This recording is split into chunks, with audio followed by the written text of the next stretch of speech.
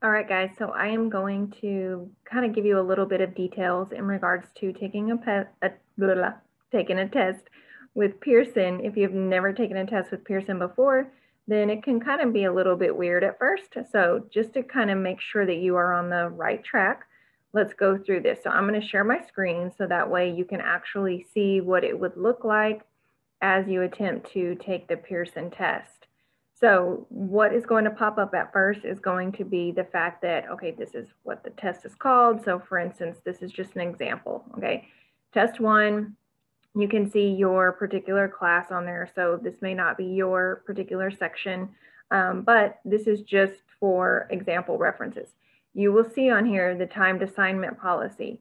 This says once you start the test, then you must finish the test, because even if you close out your computer, the timer is going to still keep going. So as you can see, this particular timer right here is on now 33:58. It's just going down and down and down. This started at 1 hour. So what I did was I started the test, I went in and I answered a question, and I closed my computer out just to kind of mimic an internet failure or a problem with a computer dying. You can go back in. Now, I do highly encourage you to make sure your computer is completely charged. You are in a very strong internet connection area. If you do have the ability to connect directly to the wall instead of using Wi-Fi, I would certainly recommend that because your internet will run faster that way. The other thing is before you begin this test, you will absolutely make sure that you close out every single open tab and every other open program.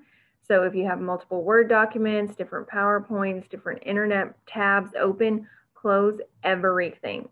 So that way your computer can be just pretty much working on your test and not running a whole lot of background information, because that will certainly slow it down. These questions are going to come one at a time, so you don't want anything that's going to slow down your process since this is a timed exam. So you'll always have the timer on there. As you can see here, the time will change to yellow whenever it's your final minute. So that is whenever you, of course, if you have anything left, you definitely want to make sure that you move as fast as possible during that time frame, because once the timer is up, then there is not going to be any more availability to look at any other questions, submit any additional answers, and your grade is automatically going to be submitted for what work you have completed. So make sure that you do pay attention to the timer and you are familiar with about how much time you have left based upon how many questions you have left. You really want to pay attention to those things. So let's kind of walk through this a little bit. Again, this timer is going to shift over to the right-hand side. It'll be there, but it's going to move. So if we go through and we look at this, move this out of the way, what you can see here is I've already answered one question. Okay, so if you've answered a question, then it will give you a check mark. If you skipped it and you did not answer it, you will not get a check mark.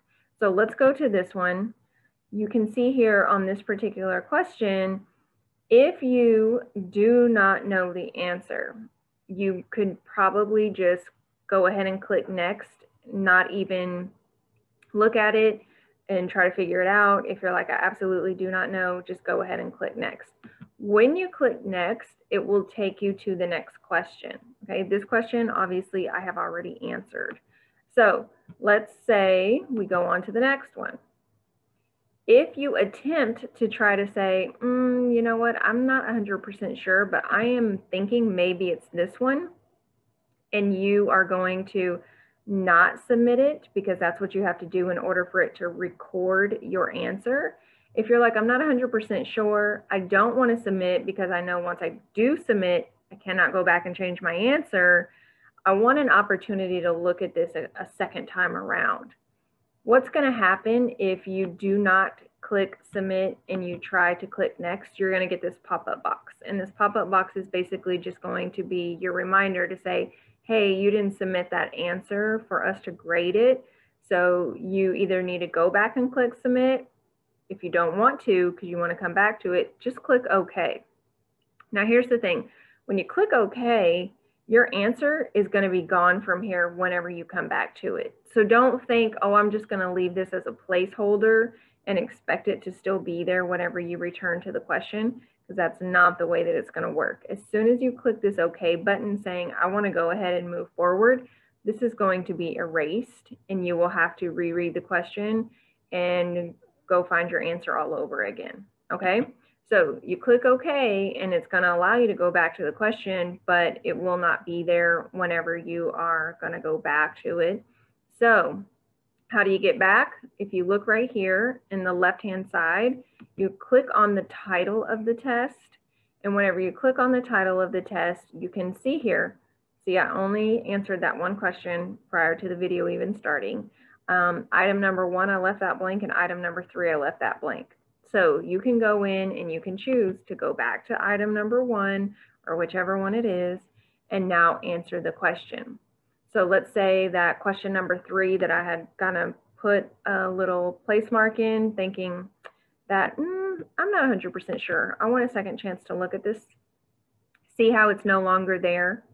So this is why I highly discourage you from leaving multiple questions blank, because you're going to have to go in and reread them all over again and reread the answers all over again. So do not do that, because you will run out of time. Obviously, every time you click the next button or every time you click the submit button, it takes the computer a little bit of time before it gives you the next question. And if you leave a lot of questions blank, you will certainly run out of time. I've seen it happen to students in the past.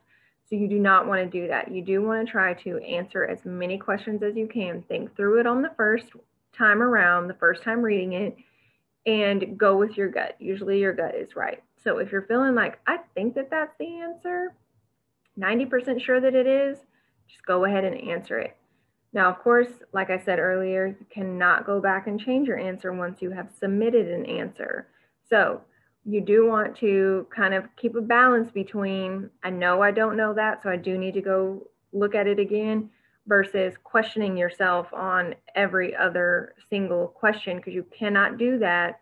You want to come prepared, study, be ready, so that whenever it's time to answer the questions, you can actually answer them, okay? And as you can see, my timer is over here. It's just counting down. You'd be really surprised at how fast that timer goes whenever you're actually working on the test itself. So that is a few things, a few tips and pointers, okay? Always click submit. So if you're like, I know for sure that this is the answer, always click submit. And then you will definitely be able to see that that check mark is there once you click submit. Once you have all of your questions with check marks, you will not go back to look at anything, okay? As soon as everything has a check mark, the test won't even allow you to go back in and look at any questions further after that point. So after every single question has been submitted, then what's going to happen is Pearson is going to automatically grade the test. Now, there will be a transfer of the grade from Pearson over to Canvas, but do not look in Canvas until 3 hours have passed after you have submitted your test. 3 hours, okay? Not 3 minutes, 3 hours. And the reason for that is because it takes some time to transfer over all of the grades from the Pearson website over onto the Canvas website. And it does it a little bit at a time. So even if you made a 95 on your test, if you go and look at it and it's only transferred a portion of it and it says 65, you're gonna freak out, you're gonna email me, I'm gonna send you an email that said I told you to wait 3 hours, so go back and check it later on, and you're gonna realize the panic attack was for absolutely nothing, okay? So don't do it. Wait, give it some time so that all of the information can be transferred over before you go in to look at your grade on Canvas. Now, that being said, during the testing process, I cannot answer any questions about any of the questions on the test. I cannot give you the definitions to any words that you do not know. I cannot tell you whether you are right or whether you are wrong. I cannot tell you what a question is actually asking you for. I can't help you with any technical difficulties, any internet issues, any computer problems. So I can't help you during the test. So again, this is why you want to make sure you're totally prepared to take the test whenever that time does come, okay? So study up, be ready, and you'll do great, all right? Have a great day.